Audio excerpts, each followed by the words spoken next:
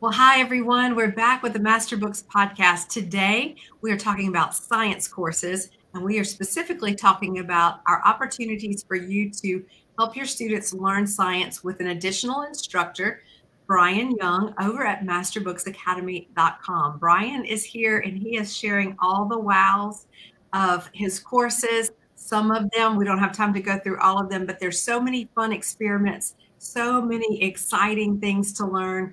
And he has such a great way to present them. You're going to love this.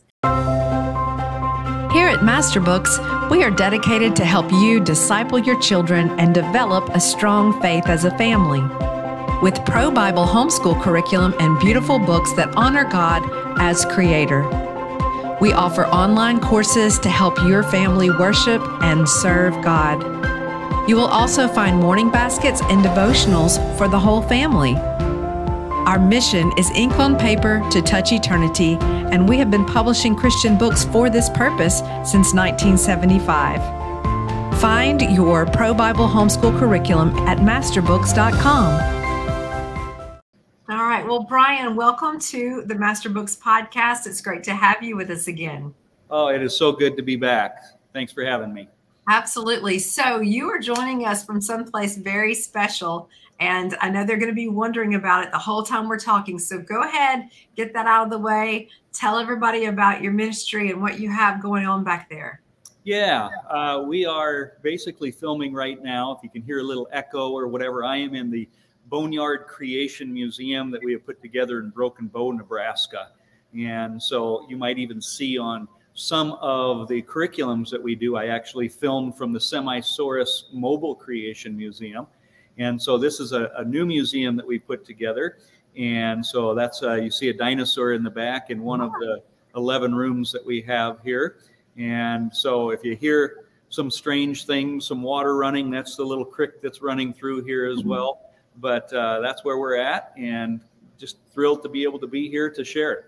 Well, thank you. Thanks for joining us today. And thank you for being such an amazing instructor over at masterbooksacademy.com. We have so many students who are excited to connect with you. Their moms have told us that when they're doing something to do with their science course and their experiments that you show on the courses, that they want to show them to you. So we have masterbooksacademy.com where those courses are going on, but we also have Masterbooks app where the students can show through their moms things that they're working on. So we love getting to see that. Yeah, it's been a blast for me, even to hear some of the things that the kids and parents have been saying. I've heard many parents say that I'm learning so much as well. And so that's always exciting to hear. It is. And I love that we can take curriculum from the book and make it so alive, so real with your instruction. So let's talk about some of the wows that you bring to the table when you, with your instruction. So at masterbooksacademy.com, all of the video lessons are pre-recorded, and your students will go through that when you have it scheduled for your own students. So you don't have to be at the computer at a certain time. You can use a laptop, you can use your iPads, whatever, tablets, whatever you have to use, and then do this course. The student can do the course with you, the mom, and Brian, or there are some in the older ages who can be more independent and do the course with Brian as well. So I want you to tell us about some of the fun things that they'll love. Well, you know, I think some of the fun things are, we've got experiments, a lot of with some of the older classes like biology, chemistry, physics. We do labs every week, but we also try to, in some of the other courses then, do other fun experiments, even if they weren't in the book, just some things to add on to show some of the same concepts that are being taught. You might, some of them, I think it was in astronomy, we talked about the origin of the laws and the supposed Big Bang, which we don't really believe in. But we talked about how they could make thermite. And we took 2 steel balls and you could smack them together here and get sparks to fly off. Wow. It's more than others. But bottom line is just some sort of hands-on experiment or maybe in some cases some dry dad jokes, but some things to tie things together and let them experience creation and experience the science. One of the things that I tried to do in really all of the videos, whether it be the younger ones in the 4th grade or all the way up into the high school, was to include a lot of creation material that sometimes when we have to teach the sciences, there are certain concepts that we have to get across and the creation message can get left behind. And so we've added a lot to the curriculum. And so I think one of the wows for me of the curriculums that we did was the bonus information beyond what was in the textbook already, to add those creation teachings in there so that our kids are prepared to go out into the world and realize, that God is not only an amazing, powerful God, but he's a loving, creative God as well. And we see that, all through creation and how to defend their faith when they get into conversations with people and just in each of those topics, just how it applies to life. You nailed it. We want them both to learn the facts, which will always point to God as creator. And we also want them to enjoy what God has made, enjoy the wonder and the wow of what he has done, and help them see, if he can do this, what else has he done? What else can he do? Absolutely. Yeah, it's remarkable. It's beyond our imagination. And I know that in some of the courses, we even talk about the epigenetics, which is really the newest and greatest, I think, wow for creation. It literally blows evolution out of the water. We've been taught for years and years. We see all of these different examples of, look at this fish and that fish, or this frog and that frog, or this thing has a little bigger nose than this one, and that's evolution, and all of these little changes. And even creationists, we've actually not been teaching it quite accurate, because we gave really the fall and the curse credit for why we see these changes, rather than giving the sovereignty and power of God the credit. And so what we've now discovered is that in epigenetics, as an example I use a lot from the Institute for Creation Research even, they talk about northern pike when they go and eat a fish in a lake. If it's a bass or a perch or something like that, nothing happens. But if they eat the Cretan carp, they will eat that thing and then they excrete it out as they go to the bathroom. And the rest of the fish in the lake are kind of going, that smells like Bob. And they realize that, one of their cousins has been eaten, and within 24 hours, the shape of the fish changed completely. All the carp in that lake will change just in 24 hours. Now, they used to say, it would take millions of years for these things, and it's mutations, and it's because of, chance mutations, mistakes. Well, it isn't a mistake that causes that. It's pre-programmed information in that fish, allowing it to make these changes because the environment is changing, and they recognize that. And so there are many studies that are being done showing from, temperature changes to the kind of food they're eating. And to me, that's just wow. It makes God and his power explode from the pages. And I love that, to, like you said, just see God everywhere. Yes, I love that too. And I love that we get to be a part of that for all of these families all over the world. Isn't that a gift that technology can connect us and connect you? You're there in Oklahoma, but technology can connect you to children all over the world: Canada, Australia, America, Kenya. Yeah. And that's what I love about Masterbooks is I really do, I go around and do a lot of the homeschool curriculums, the conferences. And what amazes me is there's a lot of Christian curriculum out there that doesn't really give answers to the kids for creation, to defend the faith. They may talk about God and God is creator, but that's the extent of it. And Masterbooks goes a lot deeper to give them answers to defend the faith. And I think that's so important. And so I'm so appreciative of what Masterbooks is doing. Well, and that makes me think about something I've been studying in the Bible, just about idols. and how anything other than the creation story is going to lead to idolatry of some kind. Yeah. And we don't want that for anyone because it comes with a great cost. And so I'm grateful to work for this company that helps families bring the truth to their children and shape the next generation. Yeah. So let's talk about some of the specific courses. I know from working here that a lot of people love elementary zoology and elementary paleontology. So tell us a couple of things about those courses that families will love.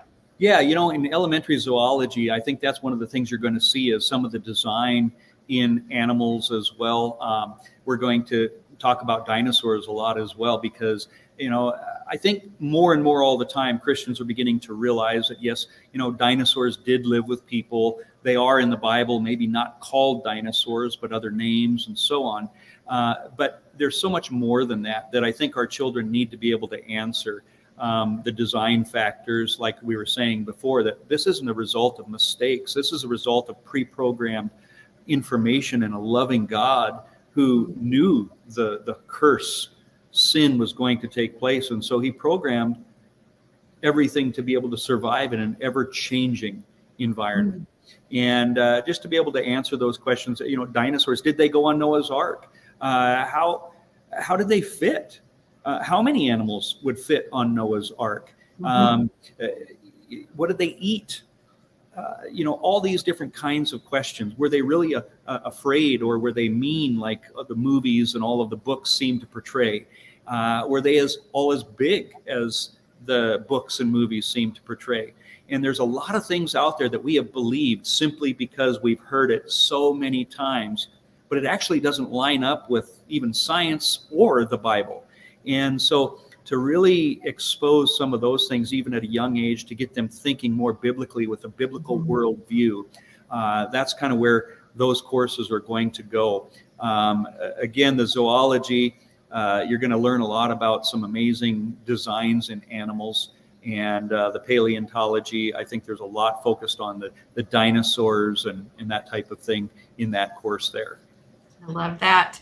I love that the zoology, we talk a lot about the fact that you can take that course and it's like a field trip, basically. Can go on a field trip to apply everything that you've learned, but the course itself is so involved. It's like going to the zoo and then adding your lessons to it. That just gives it an even more excitement to feel like they know more. And then when they go to the zoo, I've heard this so many times, they're able to pinpoint the lies on the signs that are evolutionary based. Yes. I believe one of those courses, and I kind of get them confused, which I did which on sometimes, but I believe that that's one of them that we went and I actually filmed a number of things in the Omaha Henry Dorley Zoo, which has been rated the best zoo in the world.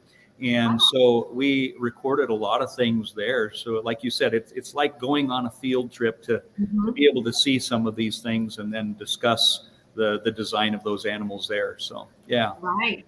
So speaking of field trips, let's talk a little bit about elementary paleontology and where you filmed that and how exciting that is. Yeah, I think that's one we did in the Semi-Source Mobile Creation Museum that we have. And so basically, one of the things our ministry did is we put together this semi-truck, and it's a self-guided audio tour that you go through the museum in 3 different rooms.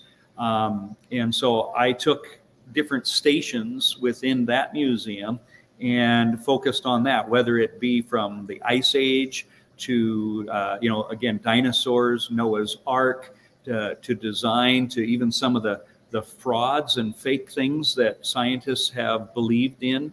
And so all different kinds of stations in that museum, and we recorded quite a bit right there. So rather than the museum having to come to you, you get to, I guess, see it on film instead. So right. And it's so great for this winter season, especially because you're home, it's cold, people can't go outside, there's a good bit of illness going around. It can be in this time of year. And so doing these courses online just gives you an out without having to leave the house.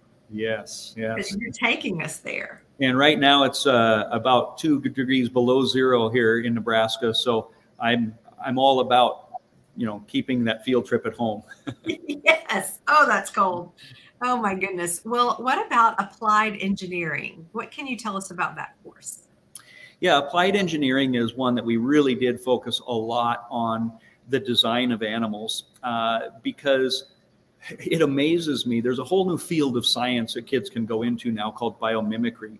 And basically what it is studying nature and animals and seeing the design in them. And then we copy that design to improve the technologies that we have. We've done all we can and we don't know how to improve it. All of our lab coats, all of our intelligence, we can't figure it out. So we have to go to these animals that supposedly evolved by accidents and mistakes. And basically what we're saying is mistakes are smarter than we are. I love that. That is not the case at all. It's God's design that we're actually copying. And so it shows the designs of many of our technologies and things that we are benefiting from today actually are coming from God and his first and initial design in the animals or plants or whatever it might be. And so we're seeing that the applied engineering is really applying the God's engineering to our world. And it's fascinating. I think people will be shocked to see how many things that we have, thousands of things that we have today are really to be credited to God. We're just plagiarizing his wisdom, his qualities and intelligence. And so often not giving him the credit. So this course allows students to learn how to give God the glory for those things, to give him credit where credit is due and not to have such a lack of wisdom as to say, puffed up, so-and-so did that. We are as humans, but as Christians, we have to be so careful not to glorify the created more than the creator. Absolutely. Yeah. One thing that comes to mind in that course is they've taken like moth antenna, cut the moth antenna off and will attach it to a little drone, and it will actually go and find certain scents, smells. It only lasts about 8 hours, but they're able to, it can sense things and find things better than anything we can create. And it's just by taking the antenna off of a moth and applying it to our own created technologies. Just remarkable. Yeah. That's amazing. Well, the book that goes along, one of the books that goes along with that course is Made in Heaven. And I highly recommend that. It's so fascinating. Part of that course, you can purchase it separately or use it along with the course. And speaking of that, we want to talk a little bit about the fact that these courses that you are instructing, this is an enrichment. It adds on to what is already in the book. So you're helping them go through the lessons and you're also bringing more to the lesson than they would have had. Is that right? Yes. You can always do the courses without these enrichments, but I feel like these enrichments have added so much to the course that when I'm at the homeschool conferences, I highly recommend getting them simply because it will expand not only the knowledge of the course, but I think really make it a lot more fun. In some of the older grades, some of it is even helpful in taking some of the more difficult concepts and explaining them, especially when you get into the biology and transcription and, the genetic aspect of things. It can be very helpful just to understand those more difficult concepts. Absolutely. Now let's talk a little bit about the high school courses and specifically the labs that go along with biology, chemistry, and physics. Tell us what your students are going to find, what they'll enjoy, how this could be actually better than having to do the experiments at home by themselves. Yeah. What we did with those, really all of those labs, we're just going to really do the lab that's in the book and in the workbook. So you can follow along step by step. And it's going to do a couple of things. Number one, it can save you a lot of money.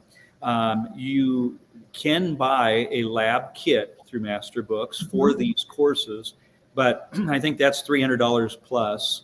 to buy the lab itself, let alone then you still have the books to purchase. And so those labs, excuse me, and so those labs, when we do them step by step, you could actually do those then without having to buy that lab kit. And you're still getting credit because you're doing the lab and you're going to be able to answer the questions as we go through the lab as well. One of the things I tell people is the way the course is laid out is one day you do the lab and then the next day you're actually doing the answers to the lab. I, in the video, tell them just do both those days at the same time. So you can actually save some time by doing that. And then that way everything is, you know, all fresh in your mind as you're answering the questions and so on. But so it will save you money. It helps do the lab yourself so that you can save a lot of time there as well, because you don't have to gather all the materials. And some of these things, the lab itself, I know a couple of them took me 2-3 hours to do. And we were able to condense that so that while we're waiting for something, we just cut and then you can come back. Yes. And, you know, it's already, the waiting process is over on video. So most of the labs we were able to do in 20 minutes to 30 minutes or something like that. Some of them might be 40, 45 minutes, but it did save a lot of time. The other thing is, I think that it does, it allows me to kind of talk through some of the processes, I think, to understand the labs a little bit more than what you can if you're only doing the books by yourself. And then, of course, when we're not doing the labs, there's also additional experiments or fun things that we try to add on to, you know, expound upon what you're already learning in the book. And, you know, more difficult concepts, like I said, be able to talk through them that way. And so whether it be the physics or the biology or the chemistry or any of those, it's all going to be the same as far as that goes.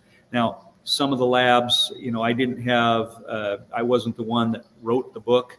And so I'm kind of going along with just what they did on those labs. And that's why I decided in some cases to add a couple of extra things that may be a little bit more fun than some of the, you know, typical things that you need to do. So regardless of whether you do the video or do it yourself, you will get credit. It counts for, you know, your accredited credit that you need for your education. And we do want to encourage everybody to check with your homeschool, state homeschool regulator. Whoever says yes and no to the credits, you need to know for sure with your state if that will work for you. But we have plenty of people who have said it's working for them. So we are excited to offer those the freedom for you to do something different, to save you time, to save you money, and to help your students enjoy it more. Absolutely, yeah. And I mean, you're saving so much money by doing those. It's I think a really good deal. And I, you know, again, when I go to these other homeschool conferences, I'm amazed at what people charge for videos. It's pretty remarkable. I feel like Masterbooks has done a great job of not only providing the answers, but providing a very good service at a very low cost. Yeah, those courses are so affordable, and we thank you for investing in the education of so many people by being an instructor. My pleasure. So I think you told me you have an experiment for us. You're going to show us?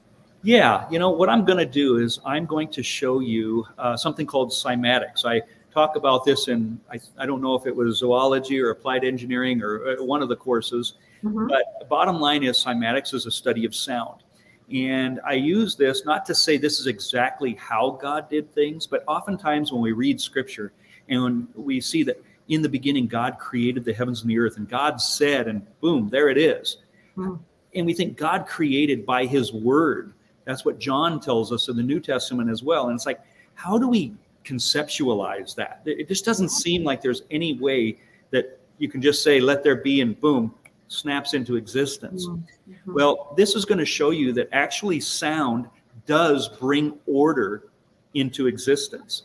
And so you almost might be able to picture God saying, and form comes about. Now, again, Wow. I'm not saying that's what he did or how he did it even. What I'm saying is, I think this is going to help you conceptualize that sound does make form, and it puts a little meat to it, makes it a little bit more understandable than this vague concept of God speaking things into existence. So what I'm going to do is I'm going to set this up, and I'll kind of narrate as we go. Okay, perfect. And so what I have here is a little board that, as I said, is going to show you cymatics. I've got a shaker that has some sand or salt in it. Any of those type of things work.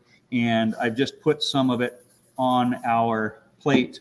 Now, I've got a Bluetooth speaker underneath here. And what we're going to do is just show you some of the different frequencies of sound. And so I'm going to turn it on here. And I'm going to turn it up a little. This is at 440 hertz. And you can see that shape come about. Now I'm going to change the frequencies. 489.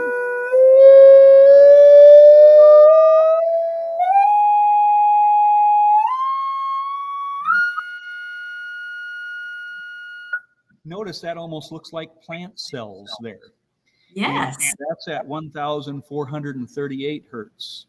And wow. every time I change the frequency, we get different shapes that come about. And that same shape comes about every time I play that frequency. And so I'll just do a couple more here.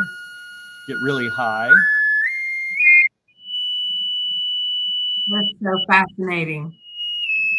Go back down. 1698. 1334. 908. 686 hertz. And so as I change, as you can see, there's just different shapes. Now, certain frequencies look like the back of a turtle, or, like I said, even some that form the shape of a cross. It's just amazing to see that there is some sort of order that comes out of sound. So I'll kind of pick my thing back up here, but as you can see, when God created, now maybe that little makes a little bit more sense. Right. Perhaps that he could speak things just by the spoken, well, not perhaps, we know he did, but perhaps it worked some way like that. Again, not saying for sure that that's how he did it, but nonetheless, it does make a very difficult concept a little bit more understandable. I am amazed by that. I'm just amazed. It just gives you some context for the Bible. I love it. Thank you. Thank you for sharing this. That's the kind of things that we like to do in these curriculums, is just to make more difficult concepts a little bit more understandable. And I think that every bit of that we have is a little bit extra to help us defend the faith, and even just, when people challenge us, to encourage us to be able to stand. Absolutely. Well, thank you again for showing us that and for talking to us today, being the instructor at masterbooksacademy.com for so many science courses. We know so many students have loved them. We've gotten so much feedback from the moms. And so I want to encourage everybody, you can find the links in the show notes to, first of all, to these courses, second of all, to the video, so that you can watch, if you're just listening to this, so you can watch what just happened in that experiment. So we know some of you are watching by YouTube, some of you are listening. And so we just want to make sure everybody has the opportunity to experience that experiment. I'm just amazed. So thank you so much. That was fun for me. Made my workday fun. Well, thank you. I appreciate you having me on, and thank you guys for all that you're doing there as well at Masterbooks.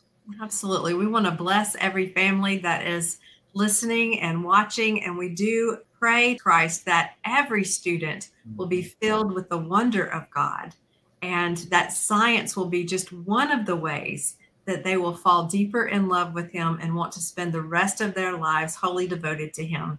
In Jesus' name, amen. Amen. Yeah. Yeah. All right.